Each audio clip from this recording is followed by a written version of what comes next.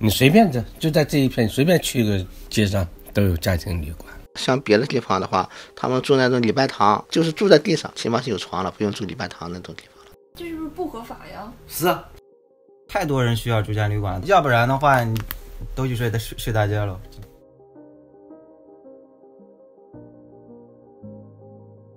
My name is Injie Wang. In the last 9 months, I investigated the boarding house issue in the San Gabriel Valley area in the Chinese community and how bad the living situation is for those low-skilled Chinese newly arrived immigrant workers. We have our full story online on laist.com. For those of you who don't have time to read the full story, here are the takeaways.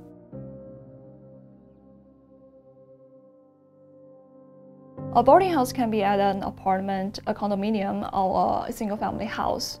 Some people just rent that from the landlords and then they sublease the spaces to other tenants.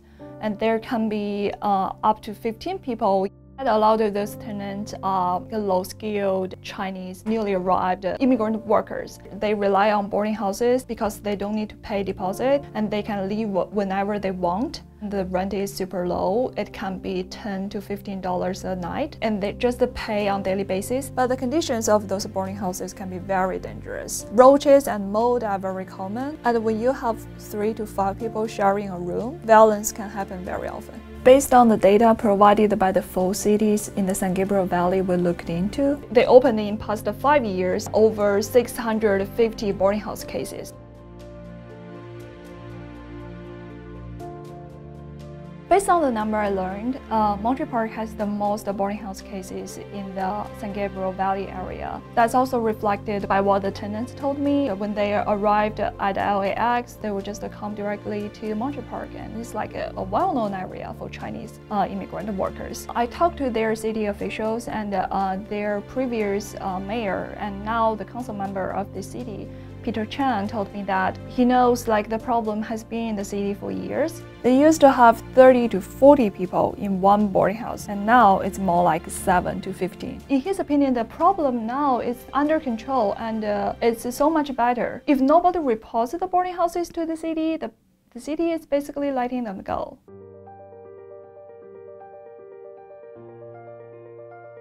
Since 2005, the city code enforcement officials have inspected the building where I spent most of my time reporting no less than 13 times. During one inspection in 2016, the city cited 85 violations in this apartment complex. The city didn't identify how many units were used as boarding houses, but in the list of violations, you can see so many units were cited for excessive mattress or so many beds in one bedroom. This was the last of 5 visits from the city in that year. In every visit, they had found boarding house violations. The total in fines paid, $350. There is no other documentation showing that the city did follow-up inspection. Based on my most recent visit to the building, at least 13 units appear to be being used as boarding houses. So basically, things look very similar to what authorities pointed out in 2016.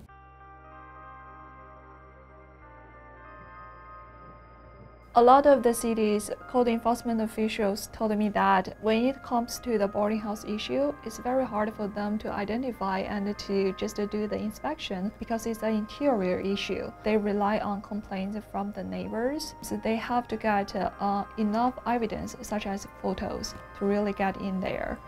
Otherwise, they have to rely on the tenants living in there to let them in.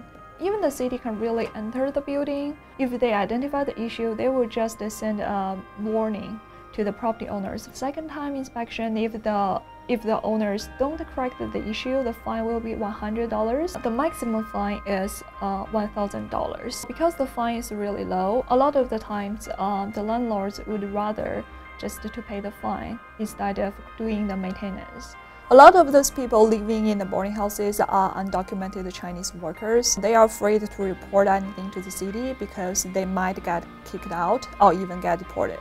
The housing crisis here in Los Angeles is very serious. People working, those undocumented immigrants who cannot get really decent jobs, they cannot pay decent housing. And also, in San Gabriel Valley cities, there is no rent control. People don't dare to complain because they told me that if they complain, they have to leave. And it's not a big problem for the landlord to find another tenant who is willing to pay the rent to stay there. But for people like that, they are stuck in this living situation. If you want to learn more about the story, the full story is on our website, laes.com.